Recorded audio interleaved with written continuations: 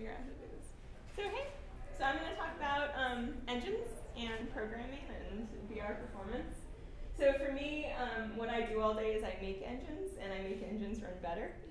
So I don't actually develop games, but I develop the tech that allows you to make games. So previously I did this at Oculus. I built custom engines that were especially performant in VR, and then before that worked at Unity, building their graphics engine and the tech that a lot of you guys are using today. And then before that, I worked in art installations and building custom engines for that. And currently I'm running Binomial, which is a company that focuses on engine development and helping people make their engines faster. And as a part of that, we're building a texture compressor that fits into engines and makes them run even better. Yep. So why do I care? I started out interested in building digital art, and I was really interested in, I worked for a company where we built really innovative art installations with like lots of monitors, lots of unique interactions, different devices talking to each other, and we often found that we couldn't use Unity. We couldn't use Unreal. We were doing stuff that it wasn't made to do. And what that meant was we had to start building our own tech. And I feel really passionately that engines shouldn't be a black box. They're our tool, and we shouldn't be too defined by it. If it doesn't fit our needs, we should build something else, and we should be able to get creative with that. So I'm just going to give you a high-level overview of how engines work to hopefully make them seem less scary, specifically focused on graphics performance. And then after that, talk about some ideas for optimization and maybe even building your own engines, which is super cool. So how do graphics specifically work in a game engine? Well, everything starts on the CPU. You have a CPU and a GPU in computers, and a lot of processes happen on the CPU. The GPU is meant for graphics processing. So the CPU sets up everything you need. It says, here's where the camera is, here's where all my mesh data is, and then it sends it to the GPU and says, go render that. So basically, we've sent all our data to the GPU. Now that's where our rendering takes place. It starts with all this data, and at the end, you end up with a flat 2D image that constitutes your frame. And that's all it is. It's like just flashing 2D images in front of your face. And it's really important to keep that at 90 frames per second or higher in VR, or else people will throw up, and that's not good. So shaders are really fun, and I think shaders are actually a really cool introduction point to engine programming and graphics programming. So the cool thing about shaders is, remember I said everything starts on the CPU and gets sent to the GPU? That's a bottleneck. Often your GPU is in a completely different place in your computer, and you have to send all this data to it. With shaders, you get to program code that executes on the GPU itself. That's nice. That's really cool in terms of performance. So there's different kinds of shaders that basically plug themselves in to different parts of the graphics pipeline. You start with mesh points, and you end up with a 2D image. Vertex shaders happen when you're still at the mesh point stage. So what can you do with a vertex shader? You can stick fluid simulation in there and make your meshes move in cool ways. You can do all kinds of really interesting things. Particle effects are another cool one. I think fragment shaders are even cooler. Fragment shaders allow you to work with pixels. So that's how a lot of lighting works in engines, is they take the pixels on a texture or on screen space itself, and they're able to alter it. So we can, say, turn all white areas blue, or make a blur effect if we do multiple passes, or all kinds of really cool things. I love fragment shaders. One really cool thing about fragment shaders, too, is that they're super parallel.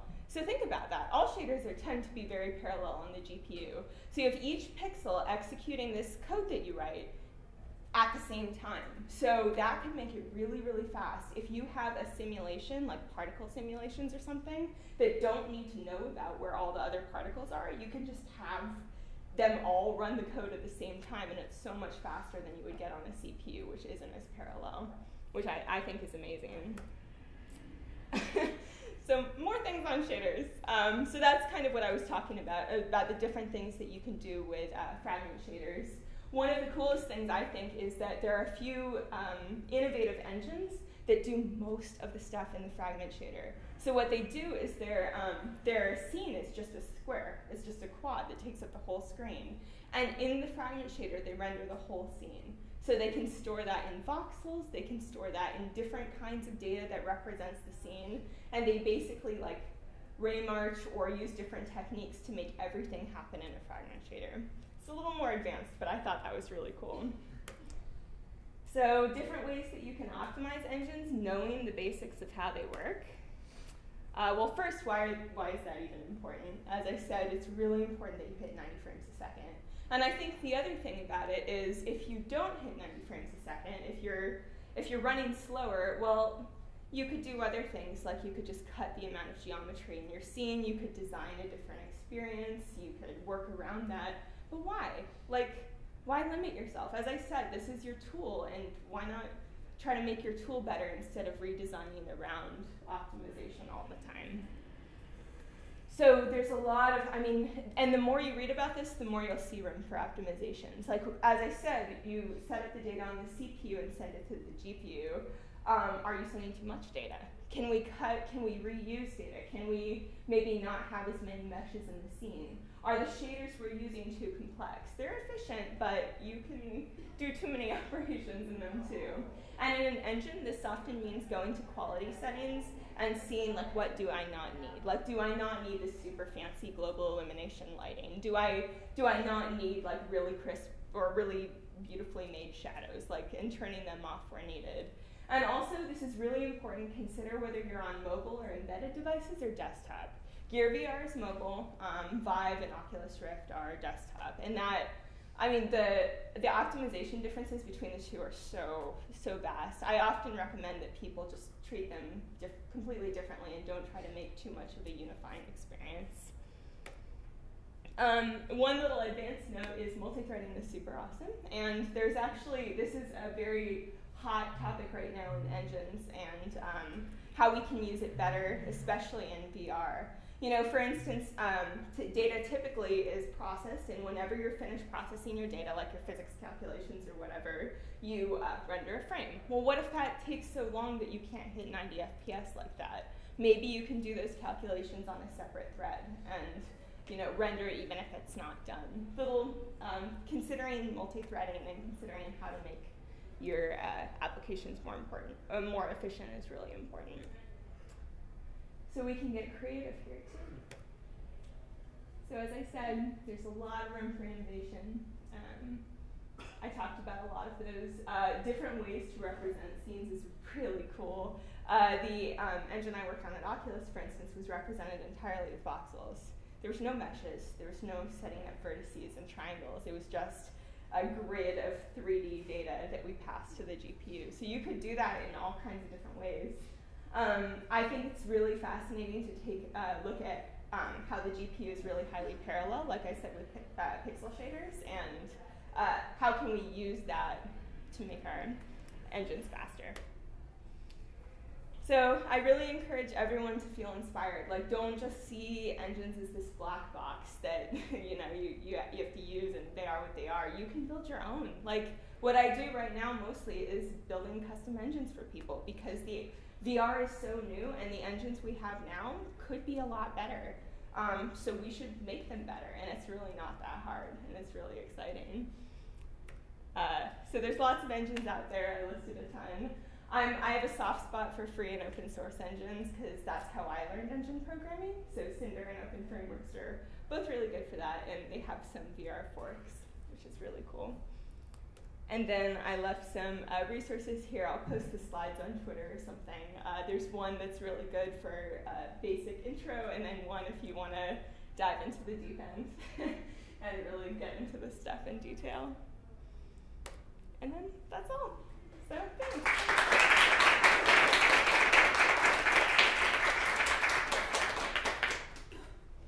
So if you guys have any questions, let me know. Yeah. So I know that a really big issue in VR are convergence artifacts. I know that those are often caused by shaders and specular mapping. Is there anything that you do in general to avoid those problems in VR? Yeah, there's actually artifacts are a really big deal in VR, and of many different kinds. So one, and also just best practices that worked on regular PC games won't work so well in VR. Making sure that you're really aware of not doing screen space operations is really important, because in VR, what is screen space? It's like, it's all around you and very distorted. And also being very well aware of things like having super good anti-aliasing is very important, because in real life you don't have jaggies everywhere, and making sure that your compression is good quality and things like that. There's lots there. Hey, Kaylee. Hey. You mentioned that there were commercial engines that don't support threading. That's like pretty shocking to me. Do you have any idea why? Yeah, just because they support multi-threading, and they're starting to add it into their engines, but it could be a lot better. I probably shouldn't mention engines by name, but there are a lot of engines that could be a lot better with multi-threading. And there's some, like, for instance, Max Play specifically focuses on how it's great with multi-threading, and that's like an advantage to using it. So it's good to be aware of that and ask that question of the engine you use. Like, how do you use that? How is your architecture designed? Is it good for VR? I think it's a lot of these optimizations haven't been in there because they haven't needed to. Like 30 to 45 FPS is good enough for a while, so now it's not. Now you can. Yeah. So Valve is kind of pushing the envelope with graphics optimization to try to get the specs, the minimum specs for all the VR headsets lower so that there are more consumer-grade graphics cards that can actually run the headsets. Yes. Do you have any hypothesis about what the limitations about that kind of optimization work can do? Yeah, and Oculus has done a little bit of that too, just like making sure the VR platforms themselves can say, okay, if your game can't hit 90 for whatever reason, we'll like add frames in there or make it so that you can do 90. I think that kind of stuff will actually help Nausea a lot, but I think that it's still really important. Even if you're getting the 90 frames, you want updates. It doesn't feel good to not have it running perfectly smoothly. And I don't think that will fix that problem as much, but at least people won't be throwing up as often. Which is good.